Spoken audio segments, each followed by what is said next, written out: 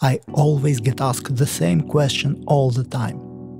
How to install your custom chord progressions into my MPC Live, MPC One or X. And actually it's very simple. Here in Pad Perform I have all my AKAI default chord progressions. To install third-party chord progressions into MPC, you will need a USB flash drive or SD card. Insert your SD card or USB flash drive into your computer.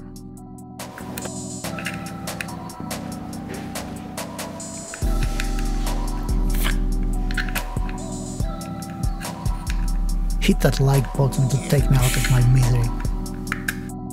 Here I have my SD card on my desktop. But first I'm going to find some free chord progressions for MPC.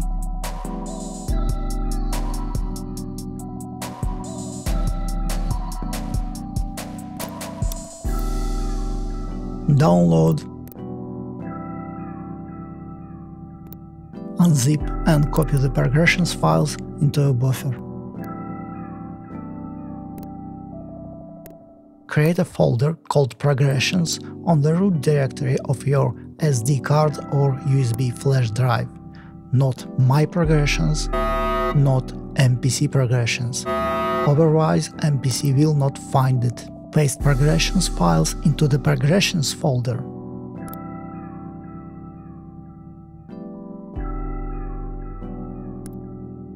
Eject SD card and insert into your MPC.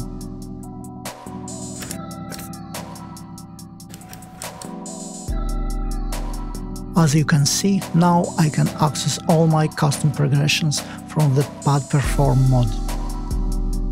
The newly installed files are located under the menu tab Other. It's that simple.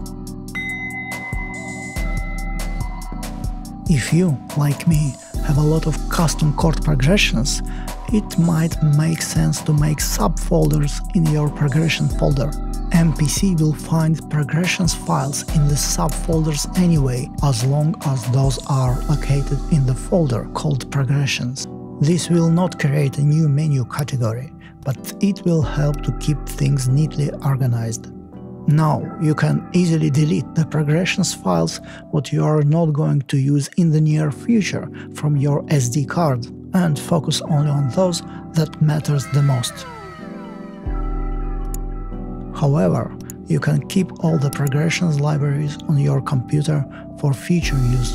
And here goes the bonus part, how to create custom menu categories and many more Pad Perform tips.